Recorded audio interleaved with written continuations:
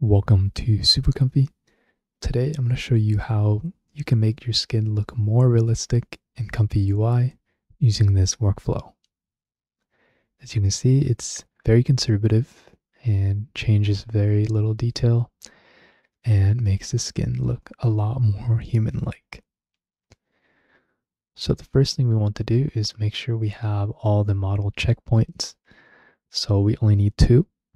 We have realistic vision. This is a SD 1.5 checkpoint, and the link is going to be right here when you click on it. And then we have the 8-step hyper LoRa.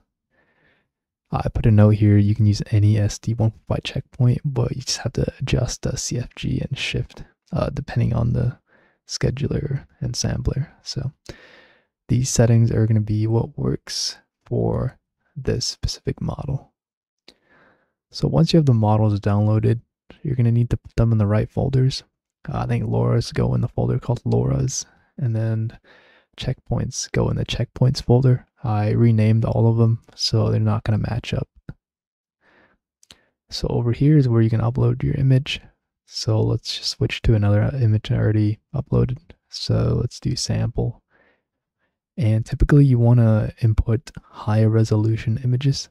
So if they're small, this workflow will not do as well. The bigger, the better, but around like 2000 pixels by 2000 pixels is a good point. You probably don't want to go any higher than that. So you should down a scale, but otherwise if your image is smaller or around 1024, then you could upscale it. So in this case, I'm going to show you that it works just fine with smaller images. So you can input your image and then click generate, and boom, nothing should happen. So this is because the first thing you should do after you select your image is you got to mask out the skin. So in our case, we just want to go right around the edges.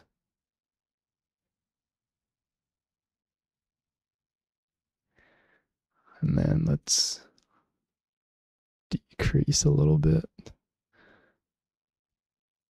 And there you go. It should be good enough. And for some reason my Comfy is bugged. It doesn't show the mask, but anyway, it's just there.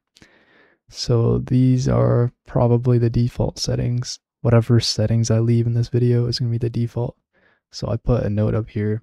I want to adjust deno 0 to 0.3-ish, and then CFG 1.1 to 2, and steps 1 to 8. And it's going to vary a lot depending on your input image and the resolution. So this is a smaller image. So when we click generate, yeah, it's going to be a more pronounced change. So if you don't like that, you can do 2 things. 1, reduce the step count. As you can see, it just made it a lot softer. Or 2, you can change the CFG. So let's try like 1.4.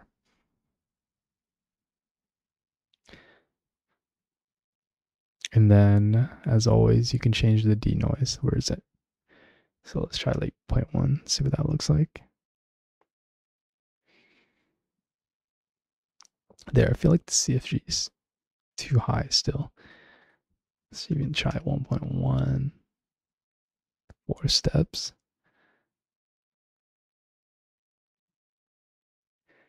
There, that looks pretty conservative. I forgot to tell you, you want to disable image sharpen. You want to do that after you find the optimal settings. So in our case, we can see we probably don't even need it. So let's change back to 8 steps. Yeah, you just want to keep messing around with it, basically. So let's do 1.25, and then let's find a better seed.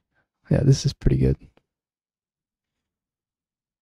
And let's fix, and then turn back on the sharpen, and there. I would say it looks a little over sharpened, but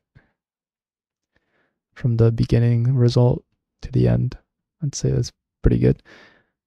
Maybe you want to mess around with the sigma values a little bit, so maybe like 0.3, and yeah, that's a little better. But this is how you should just work around your workspace. Just mess around with these values, disable image sharpen, and then let's go ahead and do a different picture. Let's do that one. So let's mask.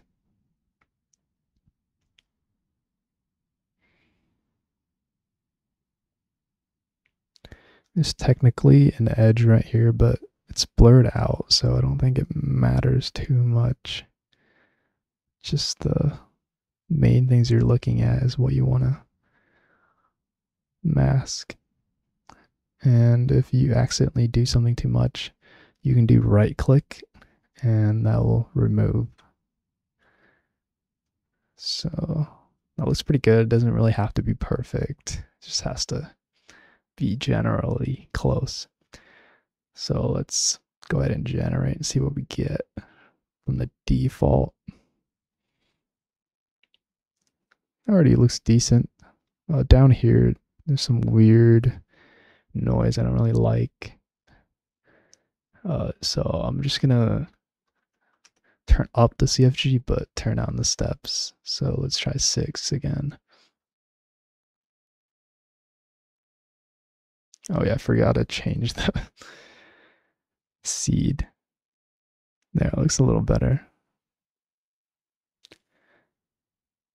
So yeah, it's decent. The eye looks a little strange, but let me turn that sharpening back on.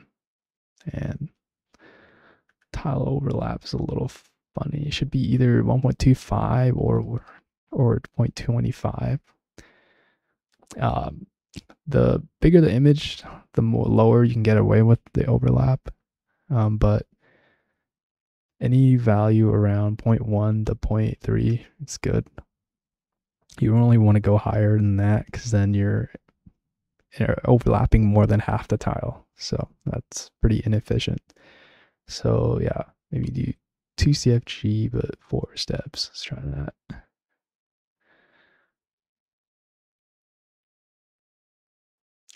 I'd say that looks pretty good. As you can see, the lips get better texture, the eyelashes, eyebrows. So if you want even less changes, you could do 2 steps, I'm pretty sure. But yeah, this is a lot more conservative. But let's go ahead and go back to the original image for the last example. So it's called example. Oh, number 2, I believe. Yeah. So as always, oh wait, we can do thick brush for this one. So go around the edge. Zoom out a little bit.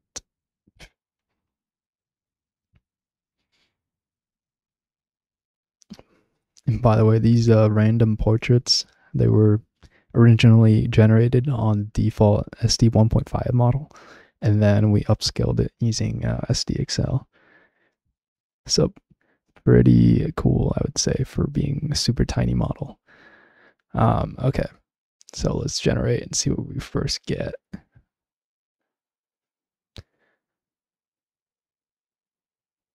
Sorry, pretty decent from the start. I would say would like some more steps, and then we could reduce the CFG.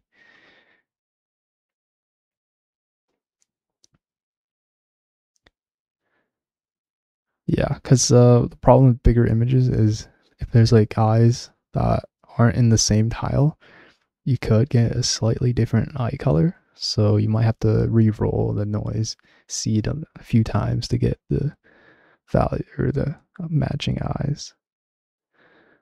Another thing you could do is just go into Photoshop and just edit them to be the same color. But in this case, it looks close enough, I'd say. Yeah, they both look greenish blue. But if you don't want to mask the image every time, all you have to do is just delete all of this and just output straight to a preview image. Or actually, you just do this. You drag the image straight into the sampler.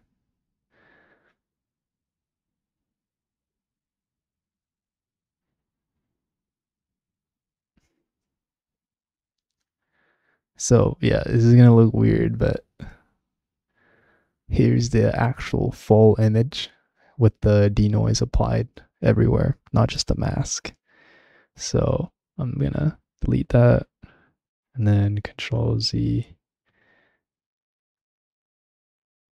Actually, I'll just keep Control Z-ing until, there we go. So now it's gonna be back to normal. Yep. All right, so I'm gonna pretty much leave settings as they are, I think. So 1.5. Okay, yeah, it looks fine. But if you have any questions or get stuck with something, you can always join the Discord, the community Discord, and then I try to help you if I can. Subscribe if this helps you, and I'll see you guys later. Peace.